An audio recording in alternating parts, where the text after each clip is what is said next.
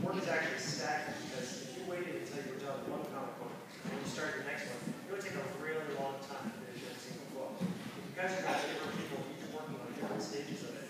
One person is doing pencils, and then that moves to ink, they're doing pencils on the next book. So by the time you're done, it may take you 3 months to have a finished book. By the end of 3 months, you have 3 finished books.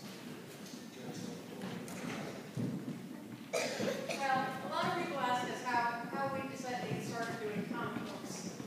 Because doing comic books is a really unique thing. And our secret origin goes something like this. We two were friends and we're hanging out one day, and I said to Darren, "Hey Darren, you want to make a comic book?" He said, "Yeah." So we made our first comic book. It was really hard because we've never done comic books before. And we're like, "No, we'll never do another comic book after this." But after we had it done, we were holding, we're like, "Oh, we need to make another comic book now." And we just kept going. So eventually we started publishing other people's comic books too. So we have all kinds of different comic books. So how many of you guys have